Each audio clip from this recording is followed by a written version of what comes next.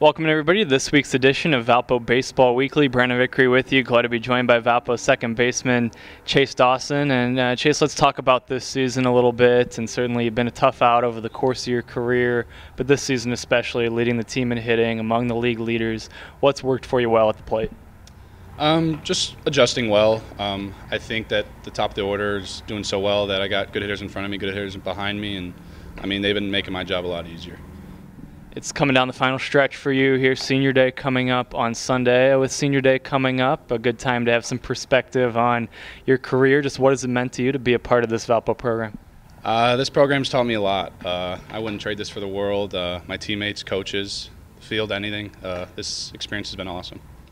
As you look forward here, kind of last chance, you go into these last few series in the conference tournament. What are some goals? What do you want to accomplish over the rest of your college career? Just a couple more wins. I think I'm a big believer in peaking, and this team's peaking, in my opinion. I've seen a lot of good things this weekend over the past couple weekends, and I want us to feel our best towards the end of the season. I think that's the goal, and I think we're getting there, honestly. This season you moved into the middle of the lineup where you'd hit ninth some, you hit leadoff a lot. What's it been like? What's the adjustment to hitting in the middle of that order? Not as many good pitches to swing at, which is one of the adjustments I had to make, but I like it. I think it's different. I'm glad I got to experience this, but it's been great. I love it. There he is, Valpo senior Chase Dawson. Now glad to be joined by the head coach of Valpo, Brian Schmack, as we look back at this past weekend's series at Bradley. And let's start maybe with the first two games, two clean games that had to be encouraging for you to see. Maybe what were the takeaways from those two games?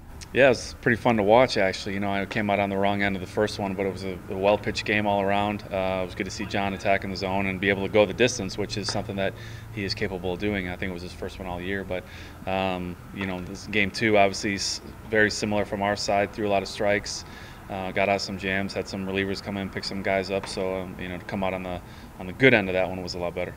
And in game two, we talked about the fact that it wasn't one heroic effort that gave you the win, but more of a team win with some situational hitting. What are the keys to continuing to manufacture some runs in those ways? Yeah, just trying not to do too much. We talked about that before. It was, you know, a couple ground balls, a sac fly. I think we had one hit that moved some guys over, but like you said, nobody did anything super. They just put the ball in play, and I know that sounds kind of basic and ridiculous, but you know, there's often times when guys try to do too much and be the hero, and all we need is a ground ball. You know, when they were able to do that, and again, we threw strikes and played good defense, which is our recipe for success.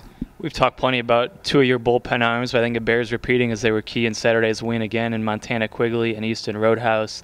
How important are those two to the team's success? Yeah, I mean, obviously very big, and you know, Montana got roughed up early in the year and it kind of shook him a little bit, but he's back to throwing strikes, and you know, the confidence is back, and Easton's kind of had that good year where he's done it all year. So to be able to count on those guys right now is key for us, and they'll be important down the stretch. Final home weekend, you have Senior Day coming up on Sunday, a senior class that has an all-conference player from a year ago in Blake Billinger, has two cornerstones of the program over the last 4 years in Sam Shaken and Chase Dawson. What will you remember about this year's senior class? Yeah, always bittersweet. I mean, those guys are, you know, I think Sam and Chase have played almost, it seems like, every game. They've been here for 4 years, you know, so to lose those guys, especially up the middle, is going to be tremendous, you know, for us. And Blake, the impact he's made in his 2 short years is it's hard to replace right away, you know. So, you know, we'll move on, but you know, I'm glad that those guys will be honored, and it'll be pretty special for those guys on Sunday. So. There is the head coach of Valpo, Brian Schmack. It's a busy week of games again with Michigan State on the road on Wednesday, then a 3-game conference series against Southern Illinois Friday, Saturday, and Sunday at Emory G. Bauer Field. For all the latest in Valpo baseball, check out valpoathletics.com.